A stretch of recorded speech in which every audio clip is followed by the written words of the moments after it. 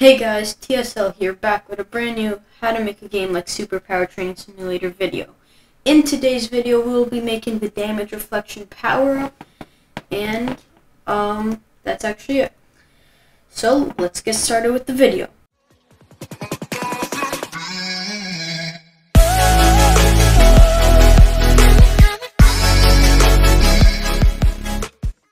So the first thing you're going to want to do is add 2 remote events into replicated storage. One will be called take damage, and then the other one will be called fire take damage. So what you're going to want to do now is going to server script service and add a new script. Call this script take damage script. We'll do local event is equal to game : get service replicated storage, and we'll do not fire take damage but take damage. We'll do event on server event : connect function, and we'll get the player and the hit by.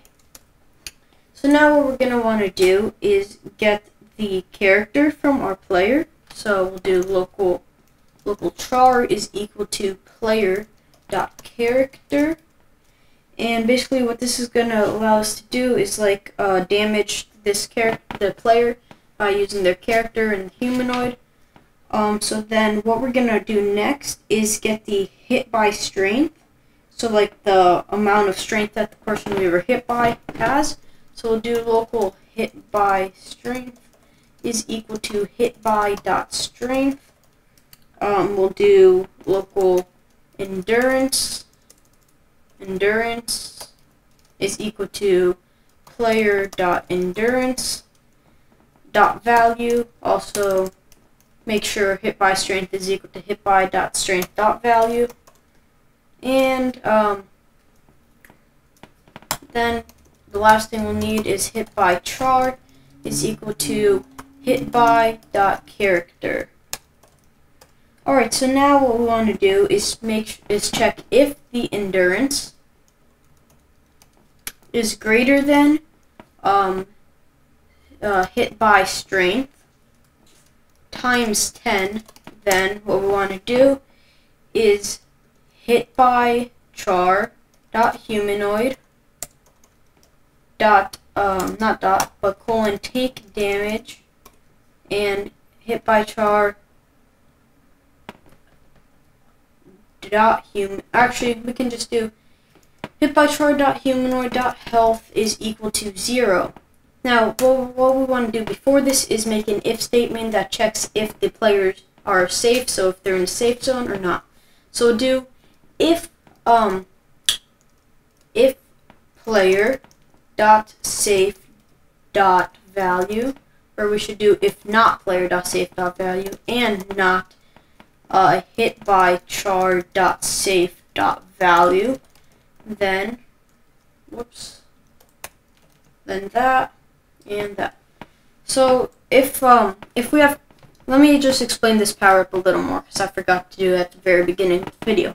So basically what happens is if you have 10 times the strength than the player that you hit has endurance, then basically you will instantly kill them. Or what I should say is if you have 10 times the endurance, or more than 10 times endurance, then alright, sorry guys.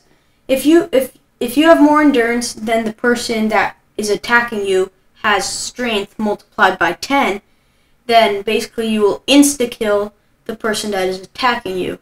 If you have more endurance, but not 10 times more endurance than they have strength, then you will reflect back 10% of the damage and you will take 90% of the damage.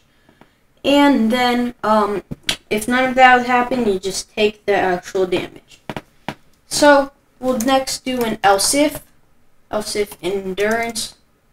endurance dot we don't even need endurance dot value. We just check else if endurance is greater than hit by strength. Then what we're going to want to do is hit by char dot humanoid colon take damage, and we want to take the hit by strength multiplied by 0.1. So this will give us 90% of the 10% of the damage. So we will make the person that is attacking you take 10% of the damage that they put on you. And then we want to do char.humanoid colon take damage and hit by strength multiplied by 0.9. Alright, so now these values are good, and this should make it so that you take 90% of the damage. Alright, and then what we want to do is to say else, then char.humanoid colon take damage and just hit by strength. Alright guys, so that is it for that script. So now what we want to do is go into starter GUI and insert a local script. We can call this fire take damage script. So fire take damage. We don't need the script part. We'll do game colon get service replicated storage dot fire take damage dot on client event colon connect function player and hit by. And then what we're going to want to do is game colon get service replicated storage dot take damage colon fire server player comma hit by. So we have to do this because we're going to be calling the take damage thing from the server, from a different server script, and we can't actually do that. We can't call an on server event thing from the server, and we need it to be on the server, so we're just making a local one too that will fire that for us. Alright guys, so now what we do is go into our create power script and anywhere else we do damage, and we make this local take damage variable, which is equal to game colon get service replicated storage dot fire take damage. And then down here, after this check, before we make the creator tag, we want to do take damage colon fire client, and we want to pass in the player and then this player, which is the person that that shot at us. The person that shot. Alright, so then after we have that, what we're going to want to do is go into our punch tool. So in starter pack, punch, handle, and script. And we're going to want to do the same thing. So local damage is equal to game colon get service replicate storage dot fire take damage. And then take damage colon fire client game dot players colon get player from character hit dot parent and player. Alright guys, so now this should all work great. And if we save our game now and we go over to this test tab and start a local server with 2 players so that we can try this with 2 players and not just 1, and we'll be able to see if it works. So you see over here we have our 2 servers, 2 players open up side by side. Oh yeah, our health looks like that because I forgot to mention I changed the later stats, so I start at 1,500 endurance so that I don't have to get super high, and I felt like that was a good number. Alright, so what I want to do is just come over here, and also one change I did make that I forgot to show you is in this punch tool, I wrapped, instead of having that while wait thing, which was dumb, we changed that with a script.parent.parent that activated colon connect function and an end. This is so that we can only damage players when we click, so when we use our punch tool. Alright, so now if I, over here, if I just go here and I just punch him, nothing happens. I mean, we have the same amount of endurance, so nothing really happens much. And then if I go to our server, or wait, safe is not a valid member of workspace. Oh, okay, my bad, guys. I didn't even realize I did that. Let's just clean up our servers. Server script service, take damage. Where is it? Take damage script. And this should just be hit by, not hit by char.safe that value. So now if we start this server,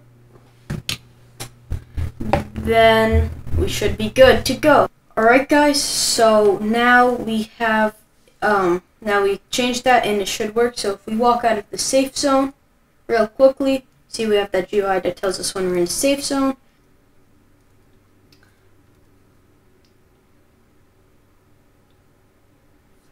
Alright, so I'm outside of the safe zone now, on this screen and that screen. And if I punch, then you see I die instead of him, and that is because I have 102 strength and he has 1,500 endurance. Now watch this, guys. If I go over to the server over here and I go into our players tab in players 2 and or player 1 actually, and we change their endurance to be at 900, then watch what's going to happen now. Let's go over here. Gotta walk out of the safe zone again.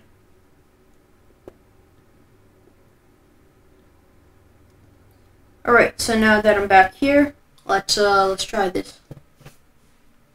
Hopefully. Alright, well, it does work, but we'll have to do something about that. So the actual damage reflection is working perfectly, so that's good. And yeah, now the last thing we want to test is the players. Go in players, player 1, and we want to have endurance of 99. And then if we go out here, we have endurance of 99. And let's see this. We're gonna instantly die now. Yeah. Alright, cool. So everything is working as should, and that's good. So now we can clean it up, and that's it. So yeah. That is it for today's video, guys. Please remember to leave a like and subscribe if you enjoyed the video and if it helped you out, which I'm sure it did, or else you wouldn't have even watching it. So please remember to leave a like, subscribe, turn on post notifications. We're aiming for 1,000 subscribers by mid-September. Road to 1K, guys. Help me out, please.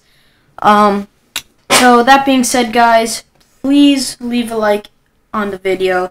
Subscribe, turn on post notifications so you don't miss out on the next episode in the series, and comment below anything really. And yeah, that being said, guys, see you in the next video. Bye.